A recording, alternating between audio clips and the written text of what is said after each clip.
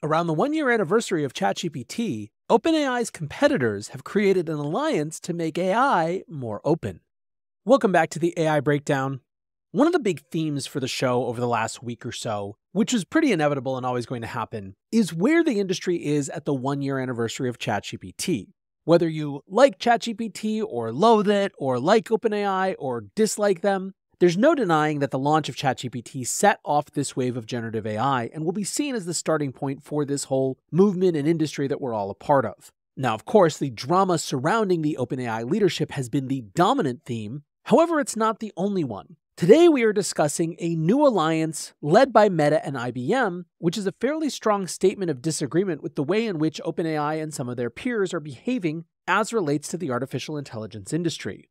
So let's talk about what the news is, and then we'll do a little bit of analysis and interpretation. The Wall Street Journal writes, Meta and IBM launch AI alliance. 1 year after the debut of ChatGPT, companies including AMD and ServiceNow are teaming up with academia to promote open alternatives to OpenAI. So a couple things to note about this alliance. First of all, it is not just Meta and IBM. There are more than 50 AI companies and research institutes that are part of this alliance. As I mentioned, it is called, perhaps not all that creatively and certainly with difficulty to Google, the AI Alliance. Other members include Intel, Oracle, Cornell University, and the National Science Foundation. The journal describes its members as, quote, largely supporting open source, an approach in which technology is shared free and draws on a history of collaboration among big tech, academics, and a fervent movement of independent programmers. And to be clear, this is absolutely a response to the way that the industry has developed, and specifically the way that narratives around the industry have developed. Said Dario Gil, Senior Vice President at IBM and Director of IBM Research, frankly, we've been a little bit unsatisfied with the overall debate and the discussions on AI over the last year. We did not feel that it reflected the diversity of the ecosystem that is making this AI moment possible. Said Meta's President of Global Affairs, Nick Clegg, we believe it's better when AI is developed openly. More people can access the benefits, build innovative products, and work on safety. Now, in addition to any sort of statement of principle, there is also a clear business objective here. Again, from the Wall Street Journal, many of the alliance's members are companies that have their own AI products but are struggling to catch up with the rush of attention that OpenAI and its investment partner Microsoft are drawing. The article also points out that although they have been working on this alliance since all the way back in August, the timing is opportune. Quote, since the upheaval at OpenAI in late November, businesses want to have more providers of AI products to diminish the risk of working with a single vendor, and are exploring other AI systems as viable alternatives. The timing of the AI Alliance's launch underscores that message, IBM's Gil said.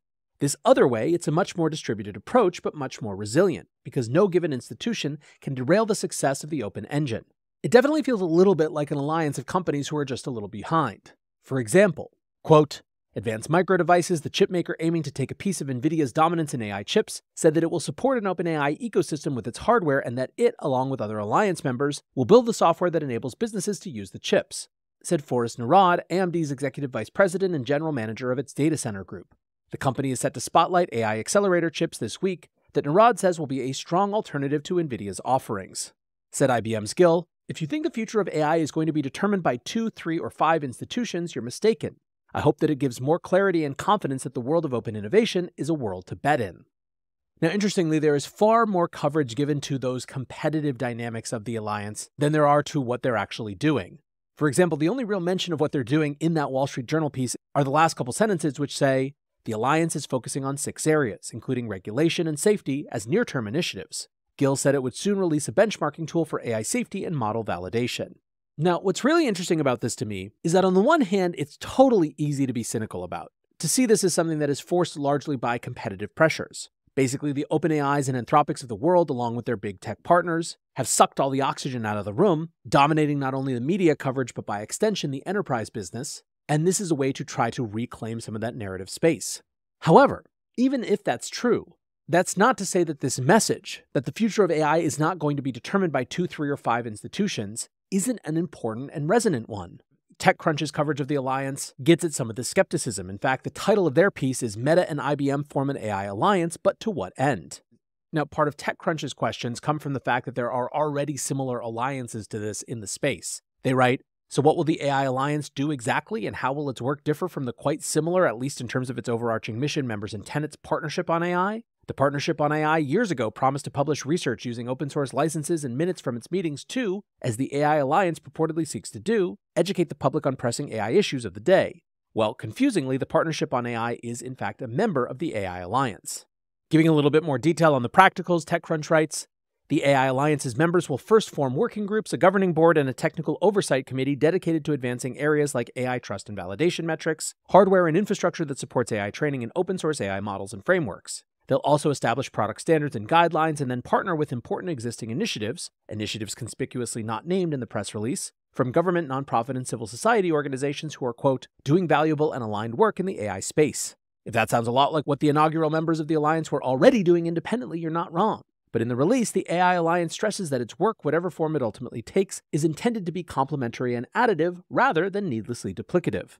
The release reads, more collaboration and information sharing will help the community innovate faster and more inclusively, and identify specific risks and mitigate those risks before putting a product into the world.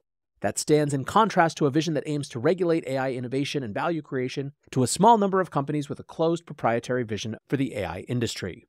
Now, in a section called Key Subtext, it gets into the fact that there is clearly a dividing line sort of battle happening here that is being calcified and hardened by this announcement. On the one hand, you have companies who are not included in this AI alliance, that include Google, OpenAI, Microsoft, Anthropic, Cohere, who are skeptical, if not downright opposed, to the open source approach taken by a company like Meta. The piece points out that also notably absent are institutions like Stanford and MIT, and that NVIDIA isn't a member either. They write, I'll note that NVIDIA isn't a member of the AI alliance either, a suspect absence given that the company is by far the dominant provider of AI chips and a maintainer of many open source models in its own right. Perhaps the chipmaker perceived a conflict of interest in collaborating with Intel and AMD, or perhaps it decided to cast its lot with Microsoft, Google, and the rest of the tech giants opting out of the alliance for strategic reasons. Who can say?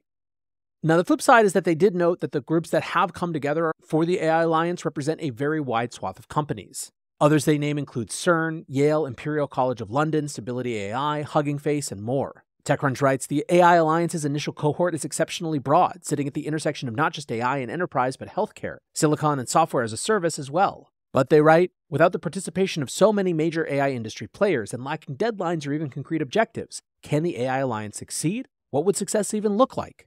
Beats me. The vast number of competing interests, from healthcare networks to insurance providers, won't make it easy for the Alliance's members to coalesce around a single united front. And for all their talk of openness, IBM and Meta aren't exactly the poster children for the future that the Alliance's release depicts, casting doubt on their sincerity. Perhaps I'm wrong and the AI Alliance will be a smash success, or perhaps it'll crumble under mistrust and its own bureaucracy. We'll see. Time will tell. Now, overall, I just don't think it's all that complicated. There is a major dividing line in and around the artificial intelligence space, around people's attitudes towards open source and openness in general. To me, the AI Alliance simply reads like a codification of those sides. But those sides aren't necessarily any different than they were yesterday before the AI Alliance was announced. Now, is it opportunistic for certain of these members to have joined the AI Alliance versus the uncodified alliance of big tech and closed AI people? Sure, maybe. And is it opportunistic, or at least opportune, to use the chaos of OpenAI in the last few weeks as a moment to try to convince particularly enterprise customers and policymakers that maybe a more decentralized approach that is more open and less reliant on a small handful of companies might be a better one for this critical infrastructure and new technology? Sure. But as the famous saying goes, all's fair in an AI arms race. I think it's reasonable to have the sort of skepticism that TechCrunch author does, that such a broad-based coalition could actually find much to coalesce around. But even for those who are skeptical of open source AI, and who are nervous about what it might mean, having a body where proposals for standards and guardrails and things like that can at least be discussed, in other words, where there is a space for ideas to flow between these different people who share this sort of sentiment, seems like a net good thing rather than a bad thing. So overall, I'm not sure. It could be that this ends up being a nothing burger, just a nice press release and a thing to discuss on podcasts for a day or two, or it could be something more. No matter what, I do think it reflects the fact that we are moving to a new stage of the conversation, one with real policy implications, where enterprises are making buying decisions. In other words, one where the stakes are higher than ever.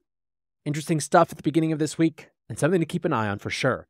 For now, however, that is going to do it for the AI Breakdown. I appreciate you listening or watching. Until next time, peace.